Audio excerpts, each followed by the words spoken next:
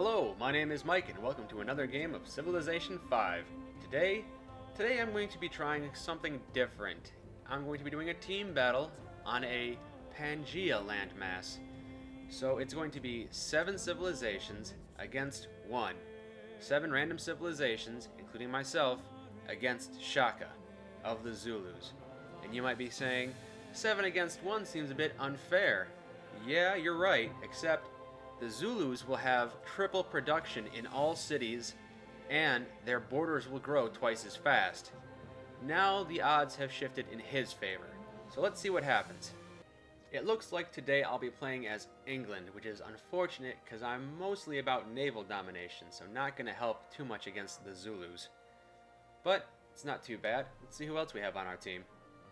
We have Korea, good for generating science and turtling, great for defense against the Zulus. We have Venice, okay, not bad. There are city-states in this game. He could puppet their cities. The Shoshone, great for defending their own territory and turtling up, grabbing as much land as possible. Maybe if he builds the Great Wall, it'll be really difficult for Shaka to get to him.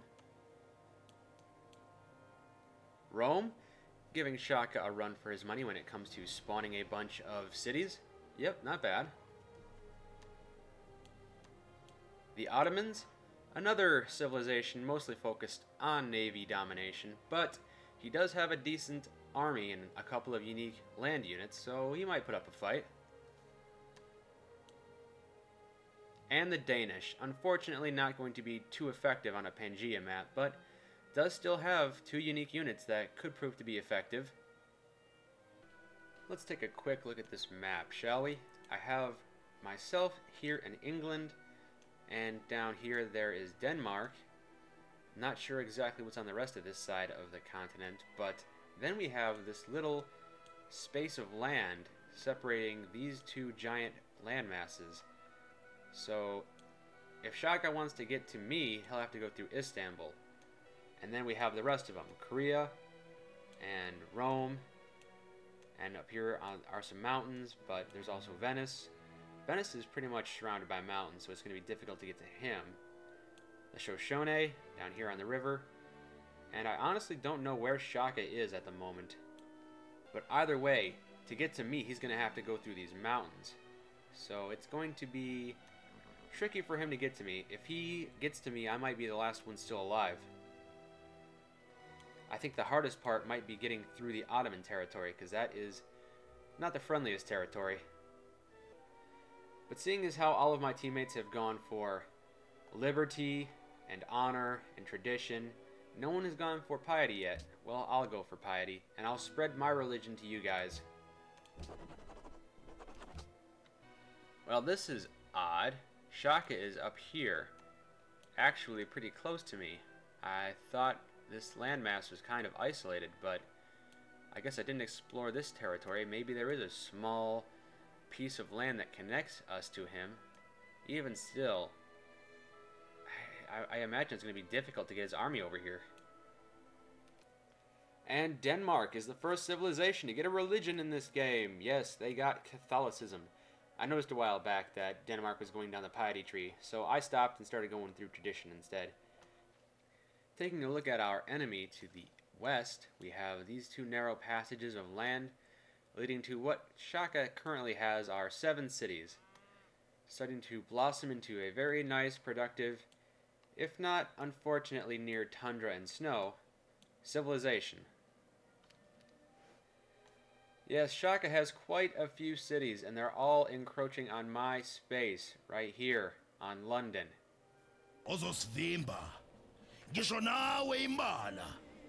Yep. Okay, so let's take a moment and examine the battlefield. We have a bunch of marshy terrain they have to cross, and a river to get to my city, so some defensive terrain in my favor. I've got tradition, so I have more combat from the city, so it should do a decent amount of damage. And I have this Pantheon, 30 health healed per turn, so I'm not going to fall too quickly, but I probably will fall though. There are a lot of units. For now, I'll do what I can. Survive one more turn. Every turn I survive is one more turn that my teammates can build up their civilization and prepare for war against Shaka later. So, this is good. This is fine. They keep coming, but I am destroying a few of them.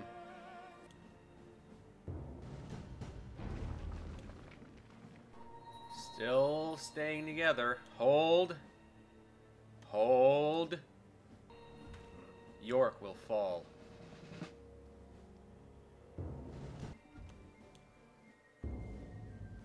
Lost a unit. Keep holding. That's one more turn that they don't succeed. Alright, I'm down to just 2 ranged units, my heavily damaged spearmen, and now I have a great general, but I don't think it's going to be enough. Certainly not enough to hold off these troops forever. But keep holding. Hold the line. Is it going to be enough? Hold for one more turn. Yup. Can I hold for one more turn? Nope, I lost London.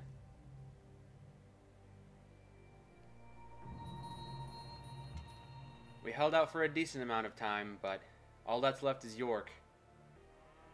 I have 3 ranged units, my 1 spearman, and my great general. And they are trapped in London, now in enemy control. I have 4 ranged units, and we really can't make any progress getting past them. They will die here. They will not survive. But let's put up one hell of a fight.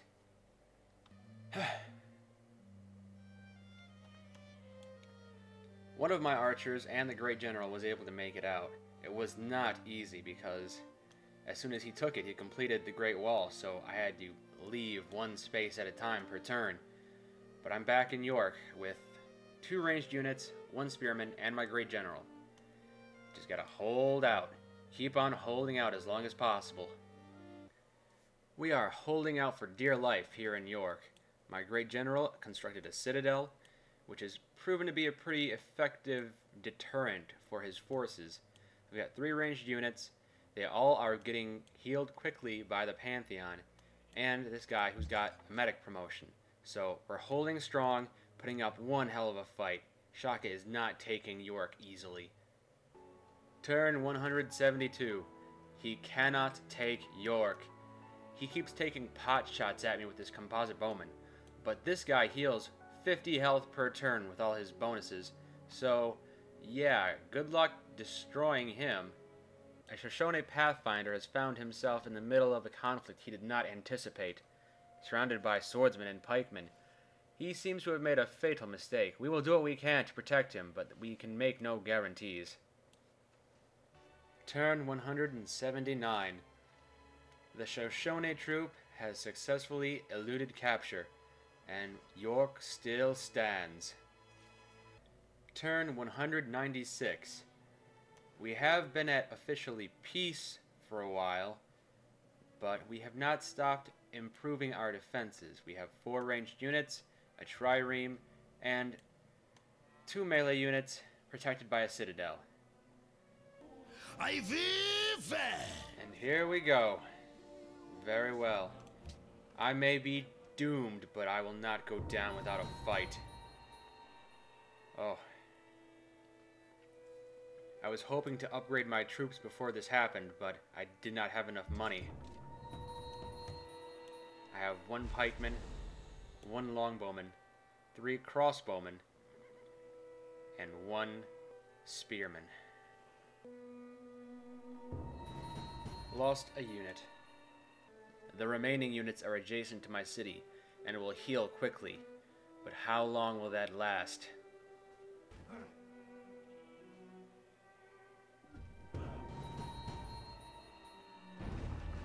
Turn 215. They have us completely surrounded. All we can do is hunker down and hope they can't make it through. Turn 216. All we have left are 1 pikeman, 1 crossbowman, 1 longbowman, and 1 trireme.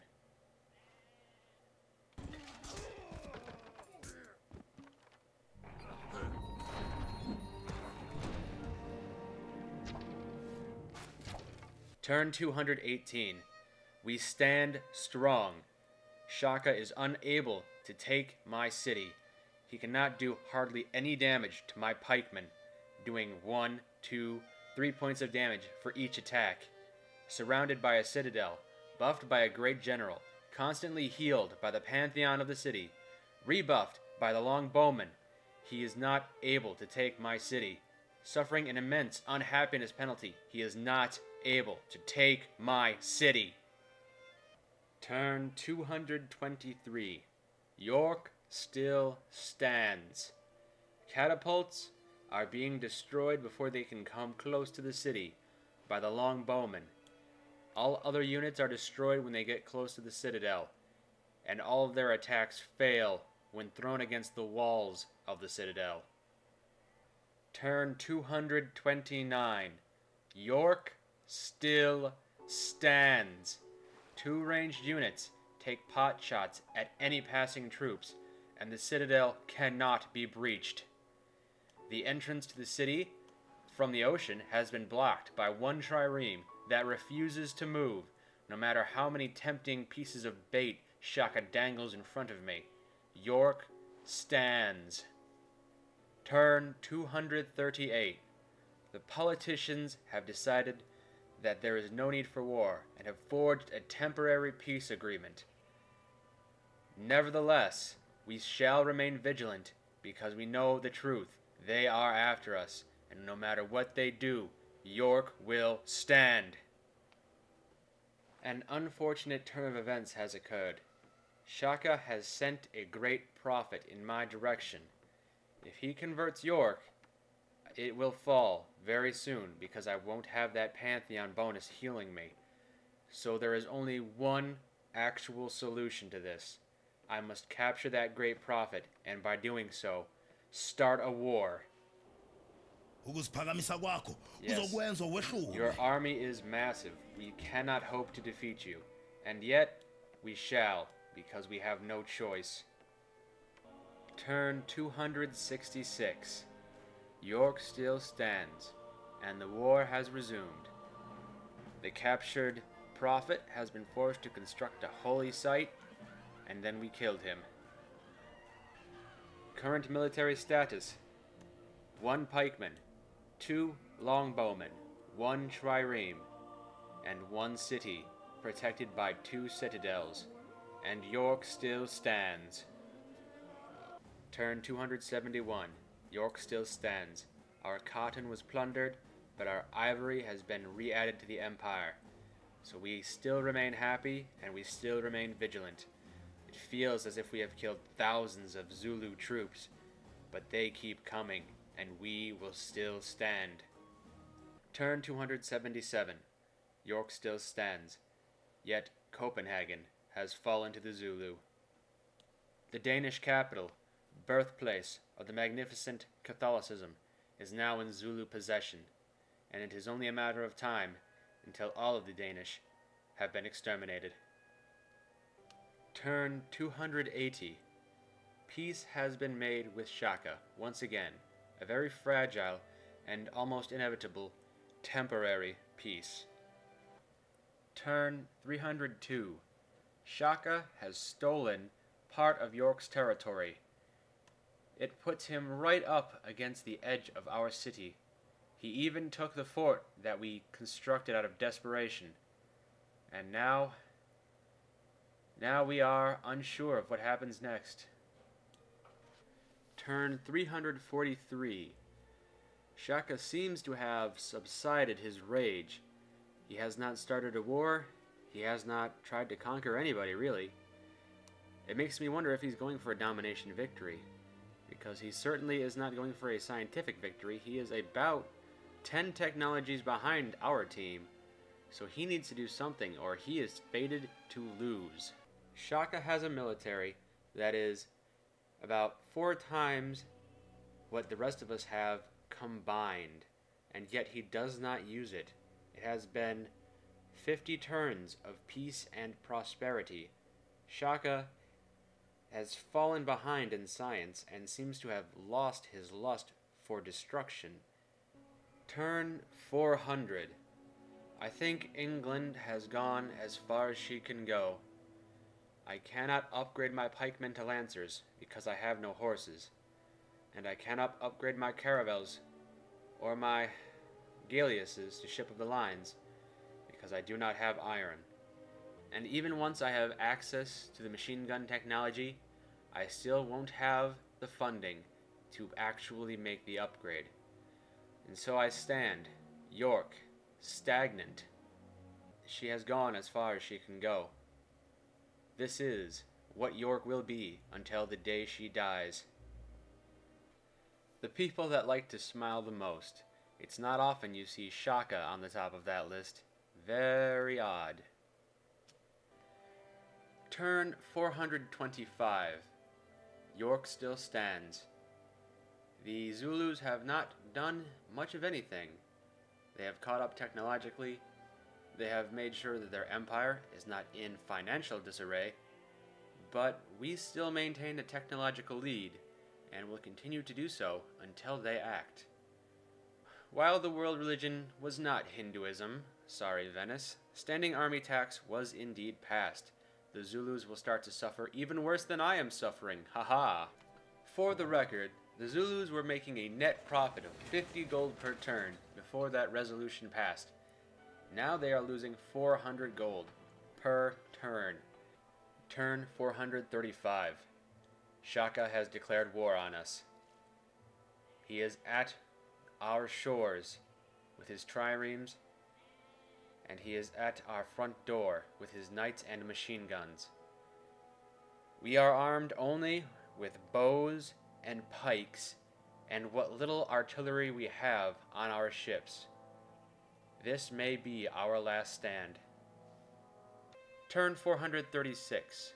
We have wiped out a few of their triremes, but their land units are still coming at us, and they have unimaginable strength. I do not know how long we can keep this up. One of our longbowmen was gravely injured last night. He may not make it to tomorrow. Turn 437. Our longbowmen did not survive the night. Now we are down to just 2. Their army marches towards us, but York still stands. Turn 438. There was a conflict last night. We lost another one of our ranged units. It hurt us immensely. We were able to take out 2 of their troops though, but I suspect they feel nothing. Turn 441. Our single caravel has defeated numerous triremes. It is amazing how weak their ships are, and how quickly they fall into the sea. However, their land troops are something else entirely. We are weak. We have very few troops left, and the ones that we do have are gravely wounded. Even being protected by a citadel will not stop the onslaught.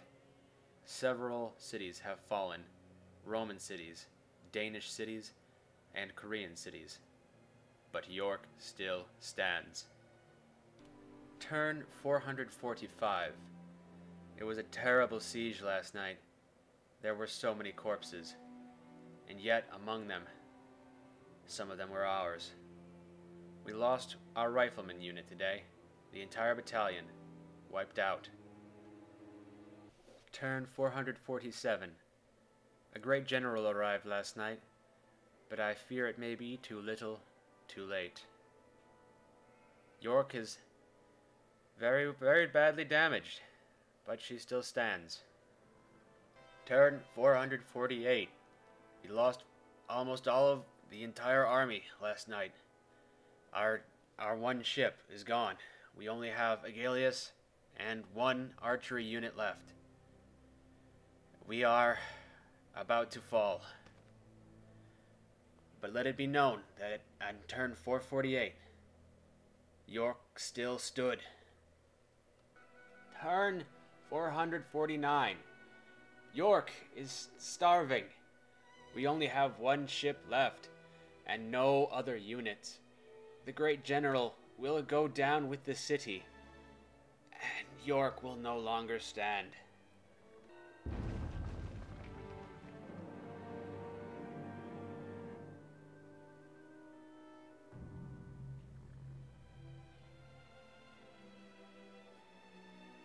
On turn 456, the Ottomans lost their capital, Istanbul, to the Zulu menace. On turn 464, the standing army tax was repealed by a bunch of morons. That same turn, wine was banned. There is no wine in Shaka's territory. The people with the pointiest sticks. On our side, Pocatello has the most, with 5,800. Shaka has 186,700.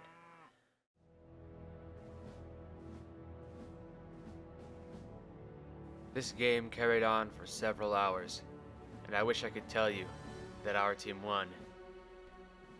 That the last stand at York actually meant something, but that would not be true. The Zulu army had grown immeasurably powerful, and yet, in the end, they chose not to use it. They kept their small city-state pets around to watch and bear witness as they won the game with a science victory.